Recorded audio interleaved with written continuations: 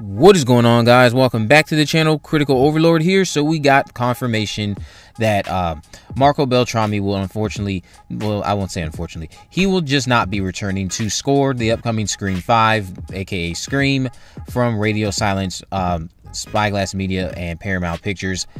They're not going to be bringing him back to do the score. We have now got the confirmation of what many of us have been speculating about. I've already talked about it once before on this channel, that Brian Tyler, who scored Ready or Not, he will be the one coming up with the score for Scream 5. This is confirmed in a recent article that came out. I'll leave a link to that down in the description. And I just want to kind of talk about this really quick. I know Marco Beltrami is kind of like woven into the DNA of this franchise. I've only ever had an issue with his score in one of the films, and that unfortunately was Scream 4. The score in and of itself was good.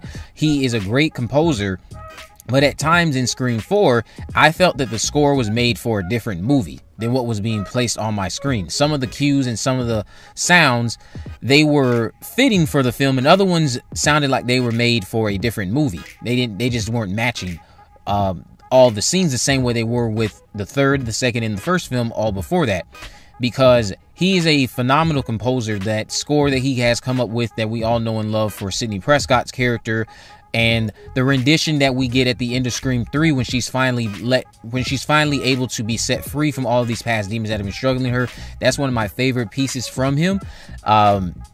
Overall, he's a great composer. I'm not really necessarily too thrilled that we will not be seeing him return to score Scream 5, but I pretty much am not surprised, honestly.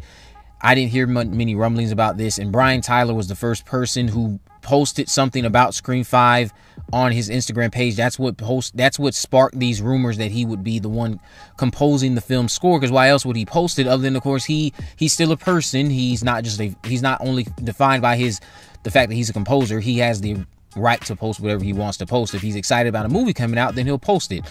But Brian Tyler will be the one coming up for the score in this film. He is someone who I am very much pleased with when it comes to film composer.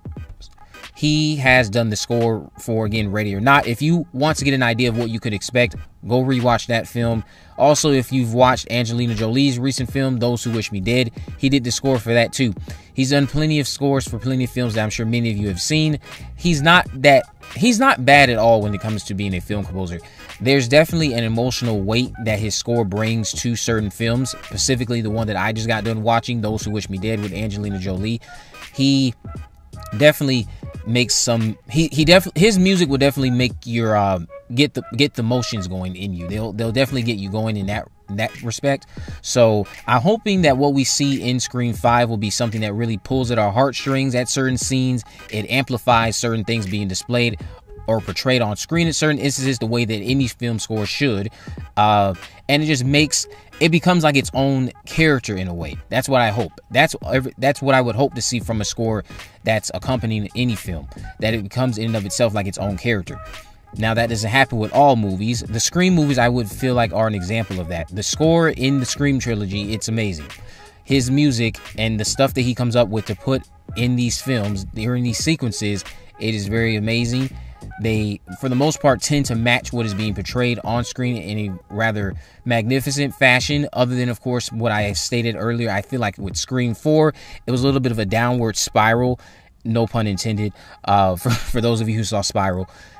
I thought it was like a downward spiral in respect to how certain scores and certain cues and certain pieces that were made for the film, they didn't seem to match what was going on screen. It felt like certain aspects of the score at the time were made for a different movie.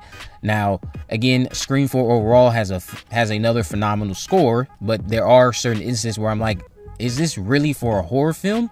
I don't know, it just felt bizarre to me.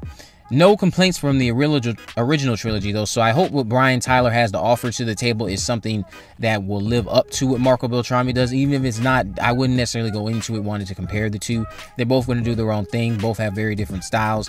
I would hope that what happens is we get a lot of renditions or recreations of what Marco Beltrami has brought to the table with his past work on these films. So I would like to see what Brian Tyler's take on Sidney's theme is. I would like to see maybe he has a take on that little cute music we hear whenever Dewey and Gale are around each other. We probably won't hear that in Scream 5, but the music that we heard in Scream 2, I would like to hear that again in Scream 5 if these two have an interaction of some sort that would rival what they did in Scream 2 with that music that they would play when they were together. I've always thought that music was very fitting with their interactions during the second film, so hopefully we get a rendition on that. And maybe, who knows, he'll probably come up with something that will have something to do with Red Right Hand. I don't know. I'm really looking forward to see what he has to offer. He's not a bad film composer at all whatsoever. And like I said before, if you want to get an idea of what you can expect from him, go watch Ready or Not. Go watch Those Who Wish Me Dead and plenty of his other projects, because his film compositions are not bad at all. They very much so assist with creating the emotion when it's needed. They assist with creating tension when it's needed. They assist in amplifying all of the things that they are going for in certain instances. In the films that I've seen his scores placed in, they're magnificently well crafted, in my honest opinion, because I listened to the Ready or Not score, not like religiously, but I remember after that movie came out, I could not stop thinking about the score because I just thought it was a great component to the film. So I can't wait to see what he has to offer with Scream 5. And again, the thing I'm most looking forward to here with him is his rendition of Sidney's theme. I don't know for a fact. What I say is I hope that we'll get a rendition of Sidney's theme from him, and maybe we'll even get, of course, some new things thrown in there to match what the Carpenter sisters are, who they are. So who knows what he has to offer us. We'll find out sooner or later as things come up closer to the end of this year, when they start the full marketing campaign, and when Brian Tyler starts teasing us with what he has to offer for the film coming out next January on the 14th. So let me know what you guys think about all this down in the comment section. I know Brian Tyler replacing Marco Beltrami might not be the most exciting news for you guys, but at least Marco Beltrami is not being replaced by someone who I don't have good hope or trust in. I don't know about you, but I have trust that he will put on a phenomenal score, just like Marco has. But again, let me know what you guys think about all of this down in the comment section below. If you haven't already, make sure you go ahead and subscribe, turn on post notifications so that you never miss a video. In the description, I have links to my social media accounts. I'm on Facebook, Twitter, and Instagram. You can message me there, of course, to let me know if there's any movies, news, or reviews you would like me to cover in the future. And with all that in mind, guys, I will see you in the next video.